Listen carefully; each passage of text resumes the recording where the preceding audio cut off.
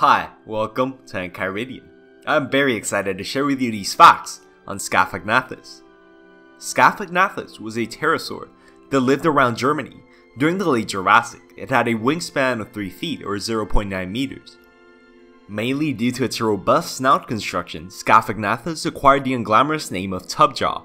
Nonetheless, when first described, Scaphognathus was included into the pterodactyloidea due to the lack of a tail.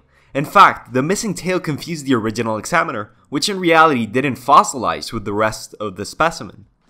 A second individual specimen of Scaphognathus had the tail preserved, and this discovery led to the revelation that Scaphognathus instead belonged with the basal rhamphorhynchoid pterosaurs. Its skull is the key element that makes it identifiable, and across the top of the skull is a bony growth. Despite the fact that so far no crest has been found with any of the specimens, this bone may have been the support for a head crest in life. This doesn't necessarily mean that there was no crest in life, as had there been one, it would probably have been made up from soft tissue like keratin, which typically does not preserve well, if at all.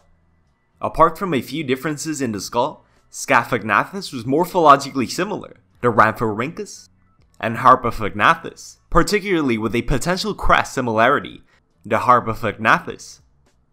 Scaphognathus is known from 3 specimens, all of which can be traced to the Kimmeridgian-age Solnhofen limestone. Physically, it was very similar to rhamphorhynchus, albeit with a few notable cranial differences. For one, Scaphognathus had a proportionally shorter skull that was 4.5 inches or 11.4 centimeters long, with a blunter tip and a larger anorbital fenestra. The teeth of Scaphognathus are arranged vertically and widely spaced. The traditional count of them held that 18 teeth were in the upper jaws and 10 in the lower.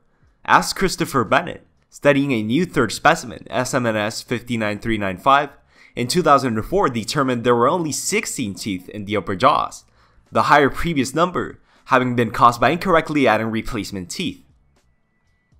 Scaphognathus would easily have lived as an insectivore, yet other prey items aren't discarded either. Comparisons between the scleral rings of Scaphognathus and modern birds and reptiles suggest that it may have been diurnal.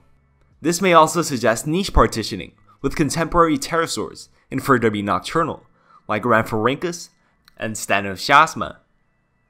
The first known Scaphognathus specimen was described in 1831 by August Goldfuss, who, as we mentioned earlier, mistook the tailless specimen for a new pterodactylus species, Pterodactylus crassirostris.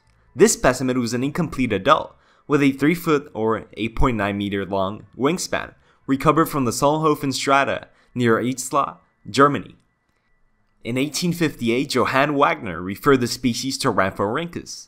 After distinguishing the specimen due to the different snout shape, Wagner, after prior failed attempts by Christoph Gottfried Andreas Geibel and Leopold Fitzinger, who used preoccupied names, in 1861 named a distinct genus, Scaphognathus. Scaphognathus means tub jaw. It is derived from Greek scaph, meaning boat or tub, and gnathos, meaning jaw, in reference to the blunt shape of the lower jaws.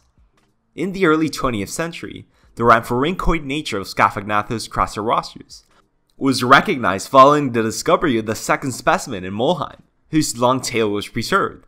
The second Scaphognathus specimen was more complete than its predecessor, but only half the size, with a 20-inch wingspan, or almost 2 feet or 50 centimeters long. It also had partially ossified bones. These characters suggest that the second specimen was a juvenile. It was named by Johann Wagner in 1861. Scaphognathus belongs to the kingdom Animalia, the phylum Chordata, the order Pterosauria, the family Rhamphorhynchidae, the subfamily Scaphognathini, and the genus Scaphognathus.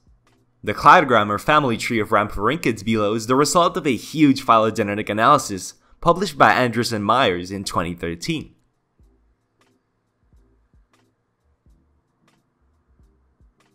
Synonyms are numerous and they are listed here.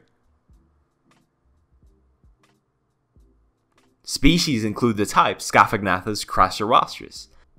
The specific name means fat snout in Latin. It was probably an insectivore. It had an almost 3 foot long or 35 inch or 90 centimeter wingspan. It was discovered in the Solnhofen limestone in Germany. It lived during the Kimmeridgian of the Late Jurassic 150.8 to 145.5 million years ago. And fossil representation includes 3 specimens. And with that, thank you for watching! I'm currently making a human rights film for a video contest, so I'll be releasing a lot more shorts than usual. Sarkazuka's video is in the works. As always, this is Enchiridion. See you next time.